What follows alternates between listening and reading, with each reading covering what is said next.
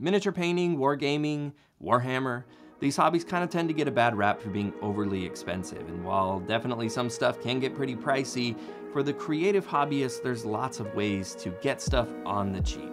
What's going on, guys? It's Richard here from Crash Course Hobbies, and today we're talking about how you can get a nice hobby score from your local dollar store. One thing you guys need to keep in mind is that most dollar stores tend to have pretty seasonal inventory, so I do recommend stopping in every couple of months just to see what changes or what they might have. I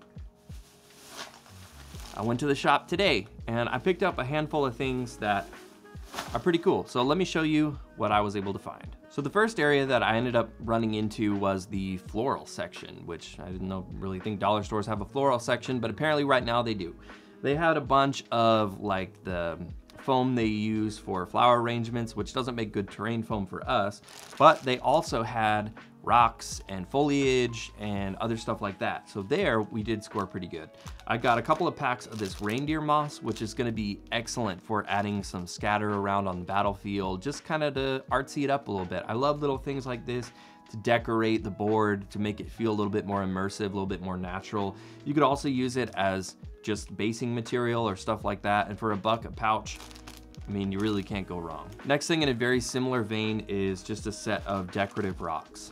These at like $1 a bag again, just really nice to have to scatter them all around on your playing board. I like to always kind of butt some up against ruins and things like that, just to kind of add like that rubbly effect. If you don't have any craters, you could maybe use them as difficult ground or something like that. Or you could also just mix them up and use them for dioramas or terrain with other smaller bits of sand and rocks and things like that too. Always good to have rocks. And look, you can get rocks for free, but not all of us want to wash and bake and do all that kind of stuff for our rocks. So for $1 a bag, I'm just gonna buy them. Next thing I found that was really interesting are these little cut up branches. I'm sure people probably use these for lots of little craft type things. Personally, I'm not gonna do anything to them because they're perfect as they are. At this scale, they make for like really awesome big tree trunks that maybe you could set up an area that's been forested or something like that for like a really cool game board. And for these smaller pieces, you know, can use them to make fences, could use them to maybe make some kind of cabin or something like that. I mean, the applications for sticks like this at 28mm scale are pretty much endless. So it was just nice to have these, but I'm really excited to just throw some of these big kind of tree stumps down and see what they look like on the table.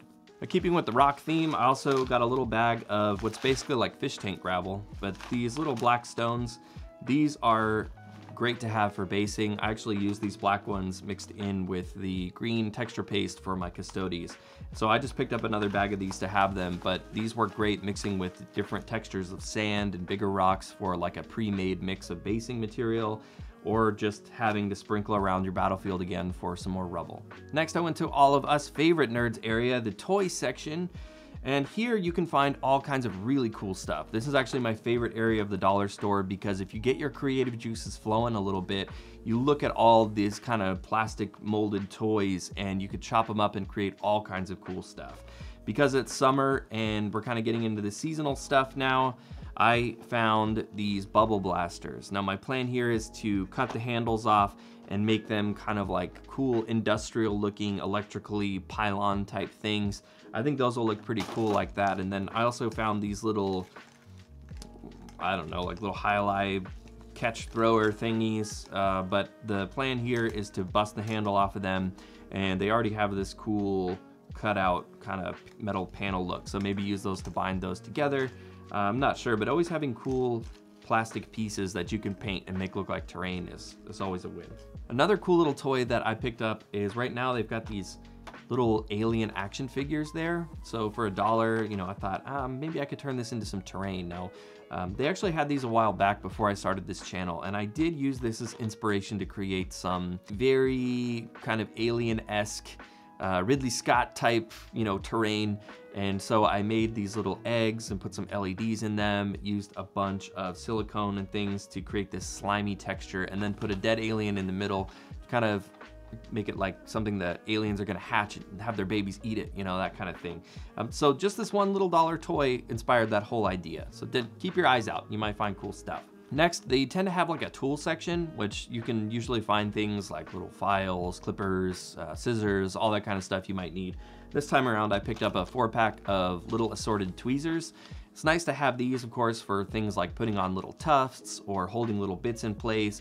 And the fact that they're so cheap, I'm not gonna mind so much if I ruin them or mess them up or something like that. So just having little tools like this is always a nice thing and beneficial for us hobbyists. Finally, don't be awkward, don't be shy about it. Go over to the makeup section, because typically over there you're gonna find really good, cheap dry brushes. Now, I was able to score a smaller one and a quite big one that I'm gonna probably use these for terrain.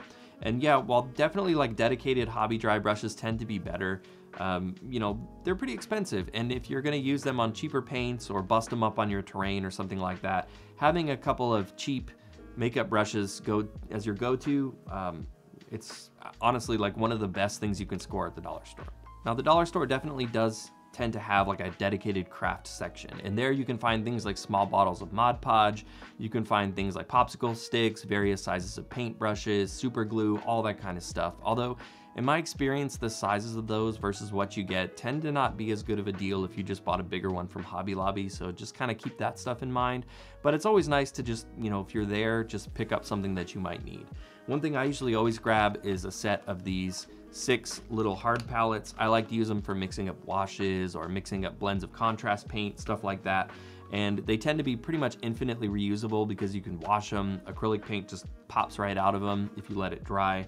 So definitely recommend having some of these. Anyways, guys, that's it for me for my suggestions for stuff from the dollar store. There's also some other things you can usually find there, like foam core if you want to make your own terrain. Sponges can be really good. Again, because this stuff changes so much, what you can and can't find there is kind of hit and miss, but it can be kind of a fun excursion every couple of months to just go get those creative juices flowing and see what you can pick up. Anyways, guys, I hope you found this useful. If you did, of course, be sure to subscribe. I've got lots more videos like this coming for you in the near future. Please continue to support your local game stores, and thank you so much for watching. I will see you guys in the next one.